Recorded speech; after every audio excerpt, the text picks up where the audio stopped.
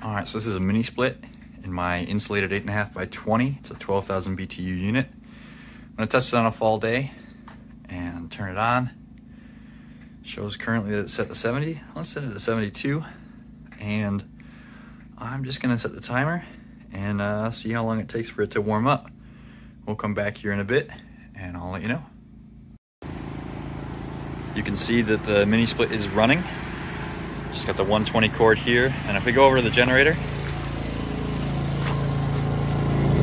you'll see that we've only got 2 bars there on the load.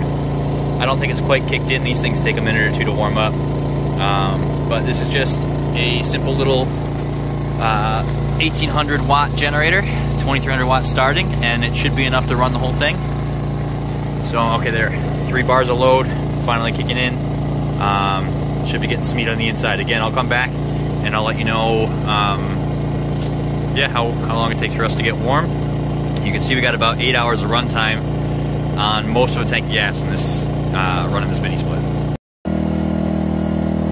Okay, this is maybe 3 or 4 minutes after the mini split kicked on. You can see we're running most of the load here on this generator. We got about 3.5 to 4 hours remaining. But that's running at this full load. My experience with this mini split before is it's gonna run like this for a few minutes and then kick back down into normal load. So we'll see what happens. All right, everybody, so I just got back from Lowe's. Went out, it's been about an hour and 15. The fan stopped running, so that either means we tripped the breaker or we're up to temperature.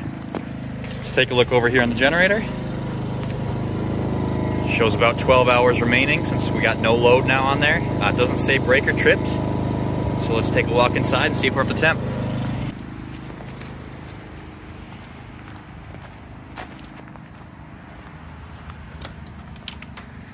Oh, that's a good sign. It's on 68 and it feels warm. So I just checked the temperature. It's about 50 degrees today. So in about an hour, we heated up this whole space, 8.5'20". By 18 degrees using a 2000 watt generator. That's a really good sign. Thanks for watching.